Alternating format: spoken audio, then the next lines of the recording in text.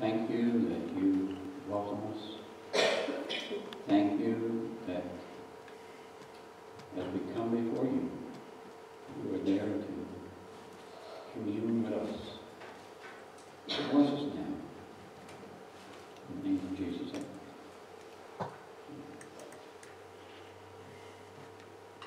That's a beautiful chorus. And one that I'm going to ask Richard, if he will, put it back up there on the screen. I know I didn't ask you in advance, but if you could, put it back up there so that we can look at these words again. We come to worship Him. Worship Him. To magnify His name.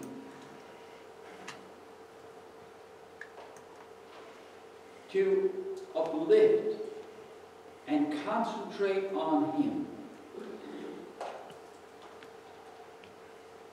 A beautiful chorus. And I'm always struck by it. I always enjoy that particular chorus. But I'm going to tell you, I've got a couple of little things with it that I find a little bit, doesn't make me quite comfortable with the chorus. Now, one of the parts says, lift up holy hands. And many times when I come to that portion of the chorus, I have to stop and say, Lord,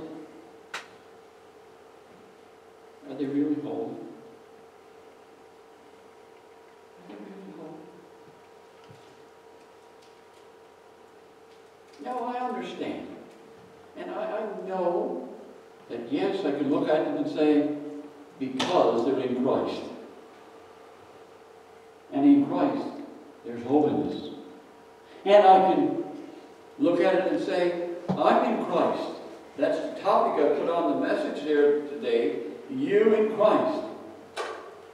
Me in Christ. And therefore, I should be able to come boldly and say, lift up holy hands.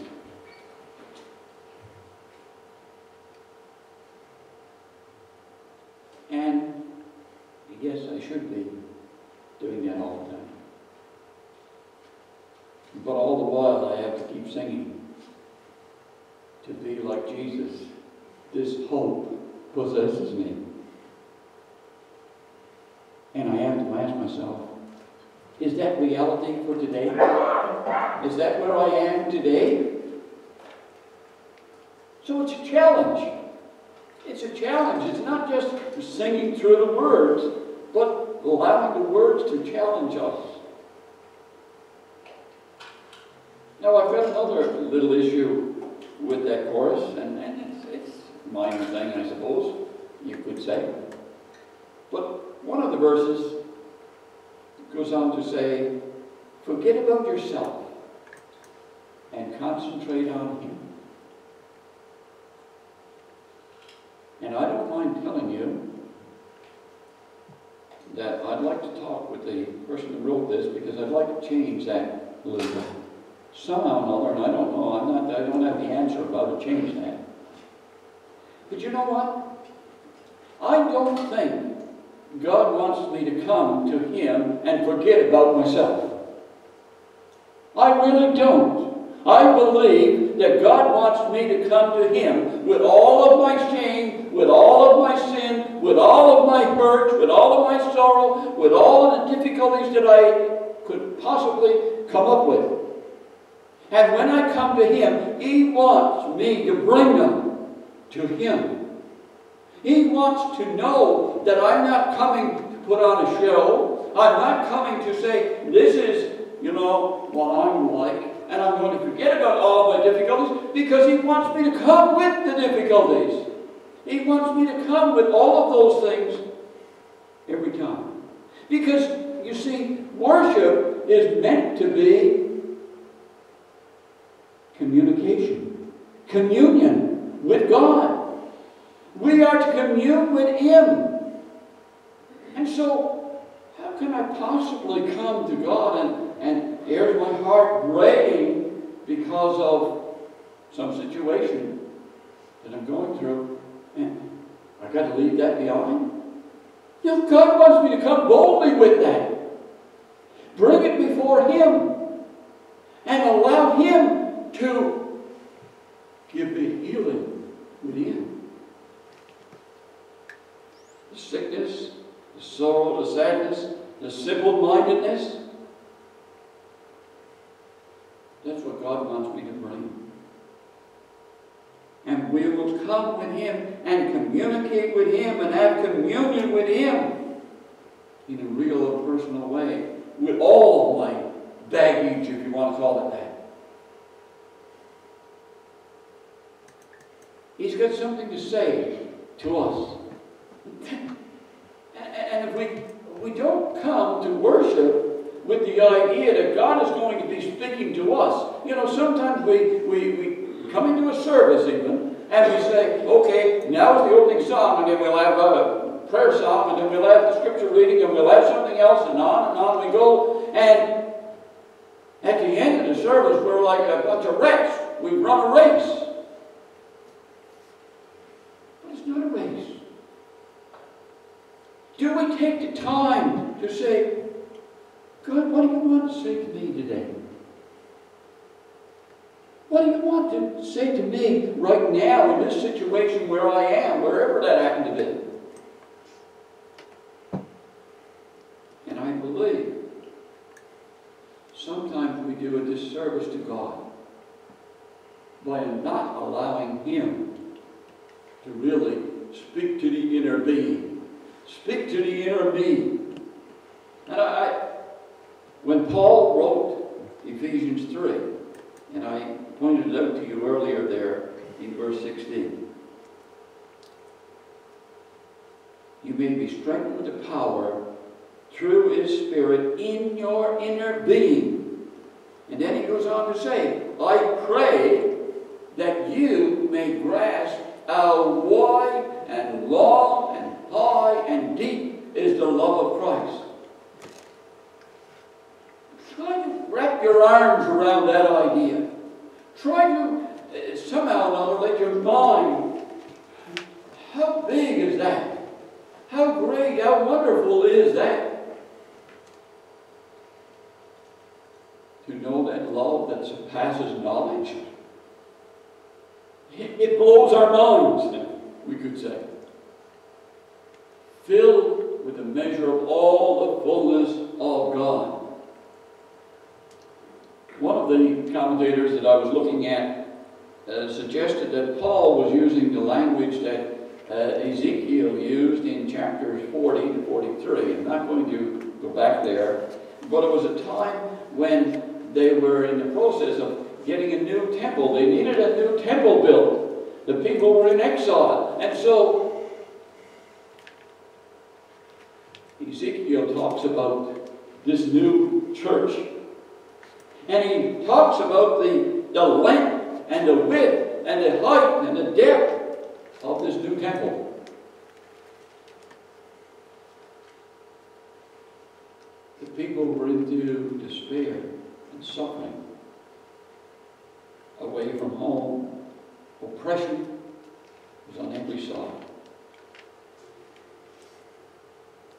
But he wanted people to hold on to a hope. Something that went beyond the present time and our circumstances and say, look, God has got something greater in store for us. And I believe, you know, we can't just talk about the temple. We can't just talk about a building. Well, we've got to talk about God's riches, God's fullness, God's desire to commune with you and me. Whatever the circumstances. Paul prayed for the church that they be filled to the measure of all the fullness of God. All the fullness of God. He's not praying that my dreams or my plans would come true. No.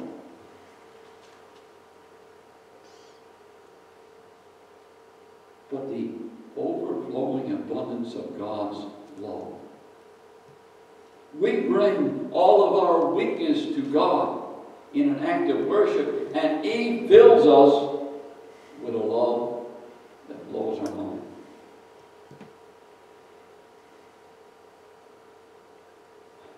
I was talking to Rhonda this week, and I talk to her, of course, every day.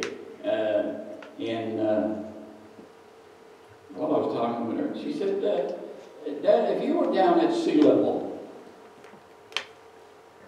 and you looked out across the ocean, how far would you be able to see?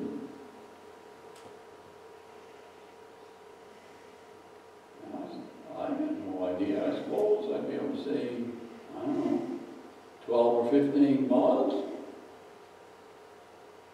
She said, you might be able to see it from the top of the hill where you are, but if you were down at sea level, you wouldn't see it.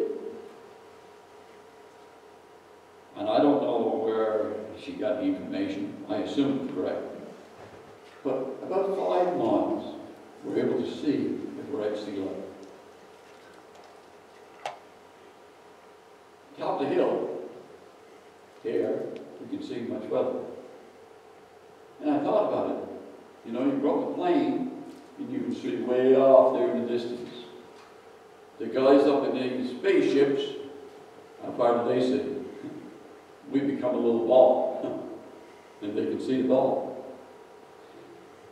But just think about it. The universe, how vast is it? How wonderful is it? And yet, that's only just part of God's creation. That's all that was. The God that we serve is far beyond His love and His desire that we would come and worship Him. Jesus made a point of telling us that He wants to give us life to the full. And so in John 10:10, in the New International Version, it says, I have come that they might have life and have it to the full. Now I included there and put in the New Living Translation. My purpose is to give them a rich and satisfying life.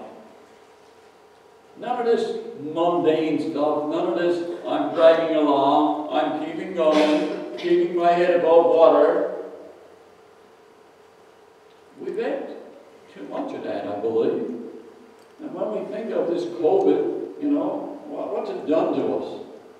Some of it has been that attitude. You know, I'm surviving. We've got the God of the universe, the Almighty One on our side, and we're just surviving? What an insult to Him, that the thought would even enter my mind. Just surviving. You see, sometimes the problem that we have as Christians is that we've got a distorted opinion that somehow or other this Christian life has got to do with our personal sacrifice and our personal efforts that we're going to put into something. And we fail because our efforts don't measure up and we feel defeated.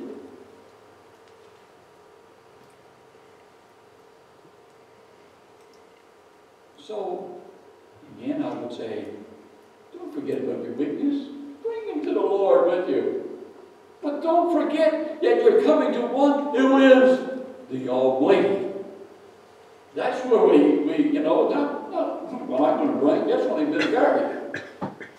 But we're coming to the one who knows all about it and knows all about us.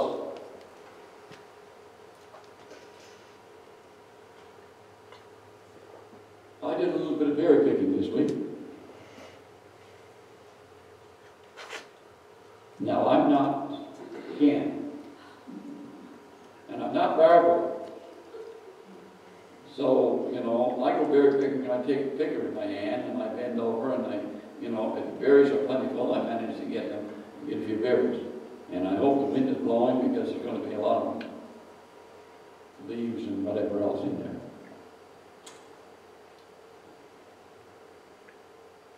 But you know, before I put them in the pot, that bucket of berries has been changed a lot.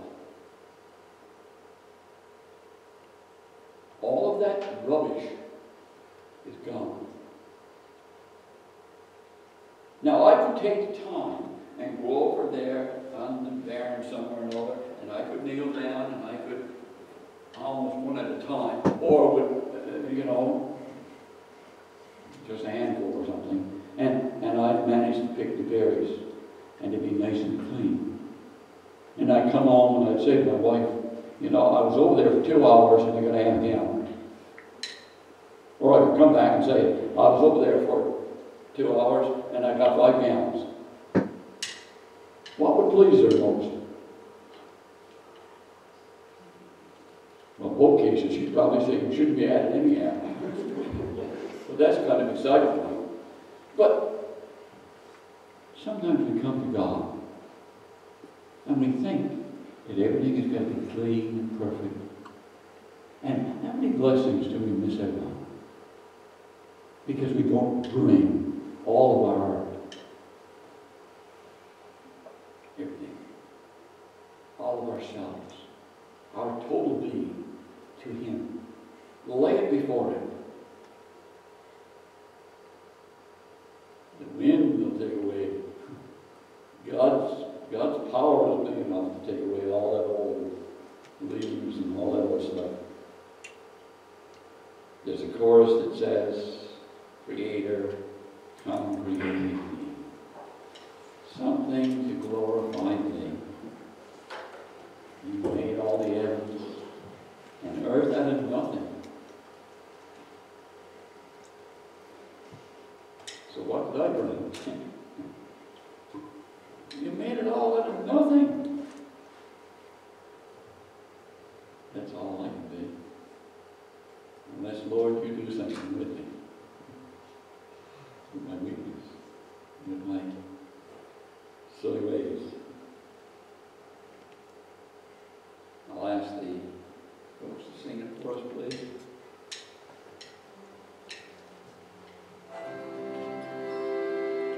We